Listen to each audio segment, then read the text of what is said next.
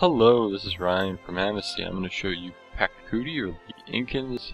I probably pronounced his leader's name wrong, but that's alright.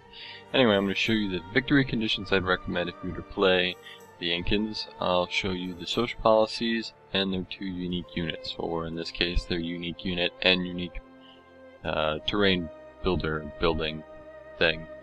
So, he has the Great Andean Road, which means units ignore terrain costs when moving into any tile with hills, no maintenance costs for improvements in hills, and half costs elsewhere. So essentially that means your infrastructure will be very dominant, you will be able to produce quite a bit, and also you are going to be dominating in hill-type terrains. So if you play on a map that's kind of like a rocky mountain kind of map, they will dominate quite well because of the increased production alongside, he can just roll through the hills like no other. So, most players, including myself, I play continents and things like that usually. What you'll expect is to be out in the mountains, hilly area. Don't expect that you'll just kind of be able to have a whole map of that. I'll just kind of be started around your start bias area, just the surrounding area, I should say. Anyway, getting into the victory conditions I'd recommend. Number one would be domination, because you're going to be able to produce quite a lot, especially in and around your capital. I would suggest that you expand. The more production that you have throughout all the cities, you're going to easily be able to dominate. And again, the biggest thing is that you will be able to cruise through the hills like nobody else, so you can use that to your advantage to either run away or sneak attack or whichever you may want to do. And then secondly, I'd recommend science. Again, you're going to produce a lot of production throughout the cities, so if you don't want to take over things but you'd rather just settle things up or whichever, you can do that.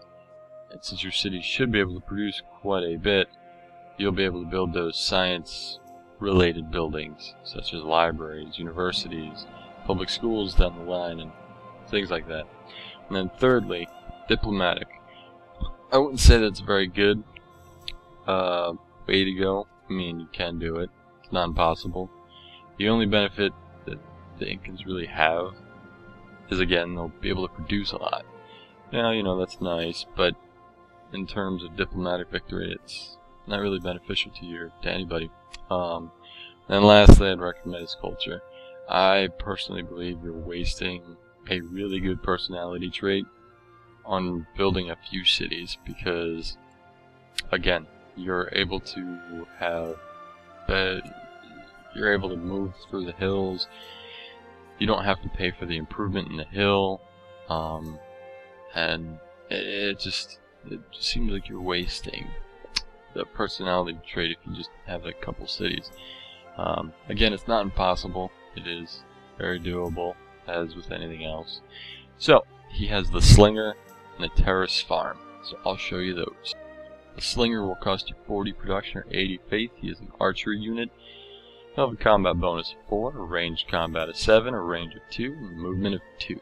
His ability is he cannot melee attack. That is quite obvious, as any archer unit cannot melee attack.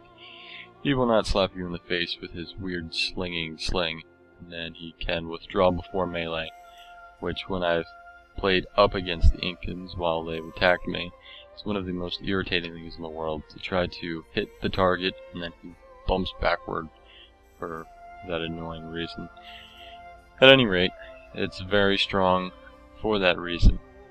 If you do want to dominate early, I recommend building tons of these and just harassing the hell out of your enemies, because you will have that annoying bounce back feature. But for you as a player, that's a good thing, because you can run away. And then he has a special terrace farm. That's just something the workers can build. It'll yield you +1 food, and if you're near a mountain, it'll give you another extra piece of food. Essentially, it's just a terrace farming thing that you can put on mountain or hill tiles, I should say, not mountain tiles. So it helps out if you are in complete, let's say for instance, plains or desert hill tiles, because then you are able to produce some form of food. That way you're not stuck having a city that does nothing and they starve and they want water. So it helps for the growth. And now I will show you the social policies I recommend if you played the Inca. Before I show you any social policies, I'm going to show you the Incan start bias. It's kind of an odd one that I have here. I mean, you will sometimes spawn around the jungle. You will be around grasslands, some plains, but normally there are a little bit more hills. I mean, there's a couple here, and I can tell if I go to the west, there's going to be a mountain in the fog here, so I'm positive there's going to be tons of hilly spots all in around there.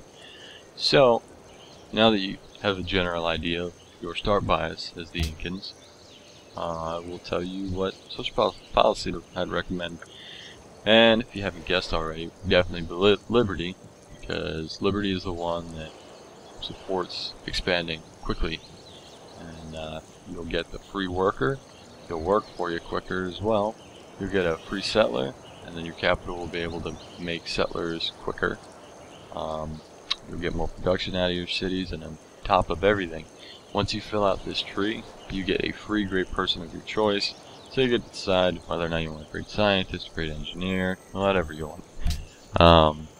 So that's going to wrap up the Incans. I hope you enjoyed. Please rate, subscribe, and comment. Thanks for